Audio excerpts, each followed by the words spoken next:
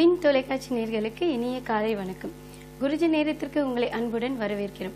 பிரபல ஜோதிட கலையரசு திரு ஆதித்யா குருஜியை நம் அரங்கத்திற்கு வந்துள்ளார். அவரை நாம் அன்புடன் வரவேற்போம். வணக்கம் குருஜி.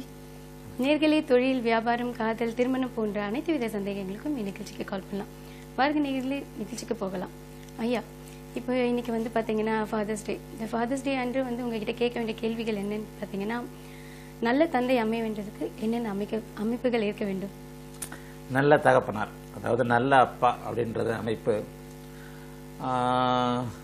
முதல்ல அந்த ஃபாதர்ஸ் டே, மதர்ஸ் டே எல்லாமே கிட்டத்தட்ட ஒரு 20-30 ஆண்டுகளுக்குள்ள தான் நம்முடைய உலகப்பூர்வ புதுமயமாக்கல், உலகமே ஒரு கிராமமாகின்ற ஒரே கலாச்சாரத்தின் கீழ் வந்து கொண்டிருக்கின்ற ஒரு அமைப்பில் இந்த அப்பாக்கள் தினம், அன்னையர் தினம் கொண்டாடுறோம். சமீபத்தில் தான் அன்னையர் தினம் கொண்டாடணும். இப்போ இன்றைக்கு அப்பாக்கள் தினம், ஜூன் 16 அப்பாக்கள் தினம்னு சொல்லப்படுகிறது. அதோட மிக முக்கியமாக காலையிலேயே முகநூலில் பார்த்தா ஈரோடு வழக்கறிஞர் அருமை நண்பர் கிருஷ்ணதுளசி ஐயா அவர்களுடைய முகநூல் பக்கத்தில் தகப்பனாரை பற்றி ஒரு நல்ல ஸ்டேட்டஸ்லாம் போட்டிருந்தார். தகப்பனார் என்பவர் எப்படிப்பட்டார், அதில் ஒரு நல்ல ஒரு விஷயம் ஈரோடு வழக்கறிஞர் கிருஷ்ணதுளசி ஐயா ஒன்று போட்டிருந்தது. என்னென்னா, துரோகமே இழைக்காத, நம்முடைய நலனை மட்டுமே இது பண்ணக்கூடிய ஒரு மிகச்சிறந்த நண்பன் தகப்பனார்னு போட்டிருந்தார். அப்பா அப்படின்னு போட்டிருந்தார். அதை விட என்ன தப்பு செய்தாலும் அதை ஏற்றுக்கொள்ளக்கூடிய ஒரு மகன், என்ன தப்பு செஞ்சாலும் அதை ஏற்றுக்கொள்ளக்கூடிய ஒரு தகப்பன், ஒரு ஆண் தகப்பன் அப்படின்னு போட்டிருந்தார். ஆகவே தந்தைன்றதுக்கு இன்றைக்கு ஒரு இதாயிடுச்சு. நல்ல தகப்பன் அமைவதும் ஒரு வரம் தான் அப்படின்றது தான் நிஜம். ரெண்டாவதாக ஜோதிடப்படி, இப்போ நம்முடைய இதன் வந்தால் ஜோதிடப்படி ஒரு தகப்பன் அப்படின்றவர் யார், ஒரு தந்தை எப்படிப்பட்டவர், ஒருவருக்கு எப்படிப்பட்ட தந்தை கிடைப்பார் அப்படின்னு வந்துட்டிங்கன்னா, ஜோதிடத்தில் பிதுர்காரகன், தந்தைக்கு காரணமான கிரகம் சூரியன் சொல்கிறோம். ஏன்னா இந்த சூரியன் இல்லையேல், தந்தை இல்லையேல் உலகமே இல்லை. ஒரு உயிரினத்திற்கு தாய் உயிரை படைத்தாலும் அந்த உயிரை படைப்பதற்கு, அந்த கருவை சுமப்பதற்கான ஆதார வித்தை கொடுப்பவன் தகப்பன். அதுதான் உண்மை. ஒரு அன்னை வயிற்றில் 10 மாதம் ஒரு குழந்தையை சுமந்தாலும் அந்த குழந்தையை சுமப்பதற்குரிய ஆதார வித்தான அந்த இதை தகப்பன் மூலமாகத்தான் வருகிறது. அதற்காகத்தான் இந்த பூமியின் அருகில் இருக்கின்ற நிலவு அனைத்துமே தாய்மைக்கு உதாரணம். ஏன்னா பூமியை நம்ம தாயின்னு தான் சொல்றோம், பூமி தாய் அப்படின்னு சொல்றோம். சந்திரன ஜோதிடத்தில் தாயின்னு சொல்றோம். அப்ப அந்த தாய்க்கு ஆதாரமான விஷயங்களா பூமியும் சந்திரனும் இருந்தாலும், இந்த தாய்க்கு குழந்தையை கொடுக்கின்ற ஒரு அமைப்பு காரகனாக சூரியன் தான் இருக்கிறார். சூரிய நிலையில் நம்ம இல்லை, தகப்பன் நிலையில் நம்ம இல்லை. ஆகவே ஜோதிடத்தில் சூரியனை தந்தை காரகன்னு நாங்கள் சொல்றோம்.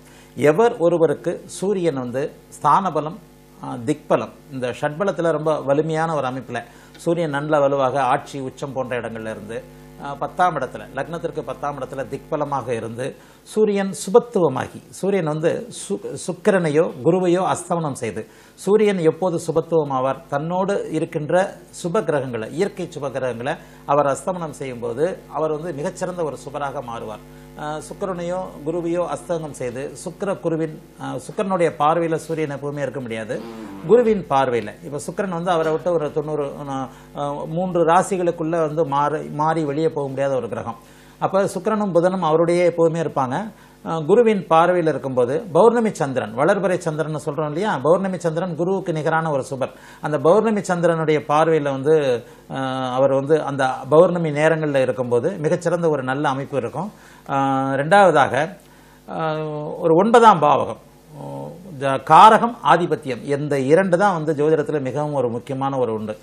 காரகனாகிய சூரியன் வலுவாக இருக்கின்ற அதே நேரத்தில் ஜாதகப்படி, லக்னப்படி 9ஆம் பாவகாதிபதி, 9ஆம் பாவகம் தகப்பனை குறிக்குது. எவர் ஒருவருடைய ஜாதகத்தில் 9ஆம் பாவகம், அந்த பாவகாதிபதி 9ஆம் பாவகத்தில் இயற்கை சுப கிரகங்கள் உட்கார்ந்து, குரு, சுக்கிரன், வளர்பிறை சந்திரன், தனித்த புதன் போன்ற கிரகங்கள் அமர்ந்து அந்த பாவகாதிபதி ஸ்தானபலம் நல்ல அமைப்பில் சுபத்துவமாகி சூட்சும வலுவோடு இருக்கின்ற ஒரு அமைப்பிலையும் 9ஆம் பாவகத்தை குரு, சுக்கிரன் போன்றவர்கள் பார்த்து, இப்ப நல்ல தகப்பன்னா அந்த படிநிலையை எடுத்துக்கிட்டீங்கன்னா, இப்ப நான் சொல்ற அமைப்புகள் ஒட்டுமொத்தமாக இருக்கும்போது சூரியனும் ஸ்தானபலமாகி 9ஆம் இடத்துல சுபகிரகங்கள் இருந்து, சூரியனும் சுபரோடு இருந்து 9ஆம் இடம் பாவ கிரகங்களுடைய ஆக்கிரமிப்புல இல்லாமல் இருக்கும்போது ஒருவருக்கு வலிமையான தகப்பனாக இருப்பார். வலிமையான தகப்பனா ஒரு பெரிய பதவியில் இருக்கிறவர், இன்னாருடைய மகன் சொன்னா அது தெரிகிறவர், ஒரு பாரம்பரியமுள்ள குடும்ப பின்னணி உள்ளவர். இப்ப இந்த கிராம தலைவர்னு பாத்தீங்களா, ஊர்ல ஊர் தலைவர்னு சொல்லுவாங்க. ஒரு மாவட்ட தலைவராக இருப்பார், ஒரு மந்திரியாக இருப்பார், அல்லது ஒரு அதிகாரம் உள்ள மனிதனாக இருப்பார், ஒரு உயர் பதவியில் இருப்பார். வரிசையாக தாத்தா பிரசிடண்டா இருந்திருப்பாரு, தாத்தாவுக்கு அப்பா பிரசிடண்டா இருந்திருப்பாரு, அப்பா பிரசிடண்ட், ஊர் தலைவர், பேரூராட்சி தலைவர், இப்படியே ஒரு பரம்பரை குடும்பங்கள் பாவங்கள்லாம் பாத்தீங்கன்னா பெரும்பாலும் சூரியன் வந்து ஆட்சி உச்சமாக இருந்திருக்கும், அந்த 9ஆம் பாவகமும் வலிமையாக இருந்திருக்கும்.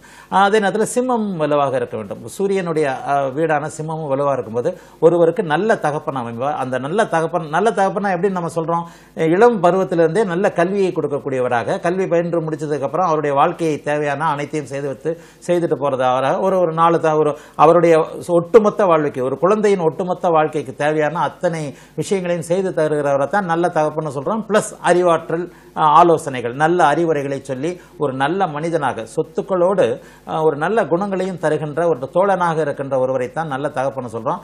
இந்த அமைப்புகள் அனைத்துமே சூரியன் சுபத்துவமாகி சூட்சும வலுவோடு இருக்கின்ற ஒரு நிலைமையிலையும் 9ஆம் பாவகம் வலுத்திருக்கின்ற நிலைமைகளையும் நல்ல தகப்பன் அமைவார்.